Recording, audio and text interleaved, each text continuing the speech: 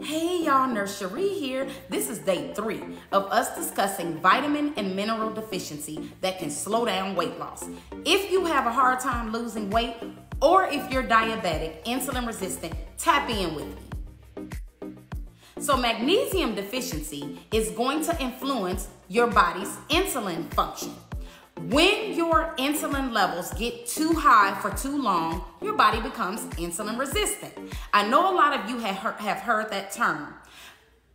Magnesium plays a huge role in converting food to energy just as insulin does. So if low magnesium influence your insulin function and can cause insulin resistance, insulin is a fat storage hormone. So if your insulin levels are staying high, then your body is going to store fat and it will not drop fat, so your body won't lose weight.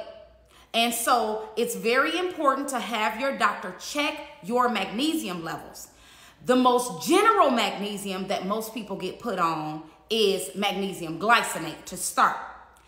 But I want you to also think about magnesium citrate, because magnesium citrate is going to influence your digestion.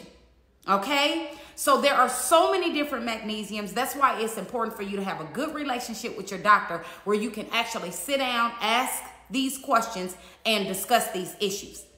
I hope this information helped. I hope you have a good day, and come back and visit me for part 4 of vitamin and minerals that influence weight loss, or vitamin and mineral deficiencies that inhibit weight loss. Have a great day, everyone.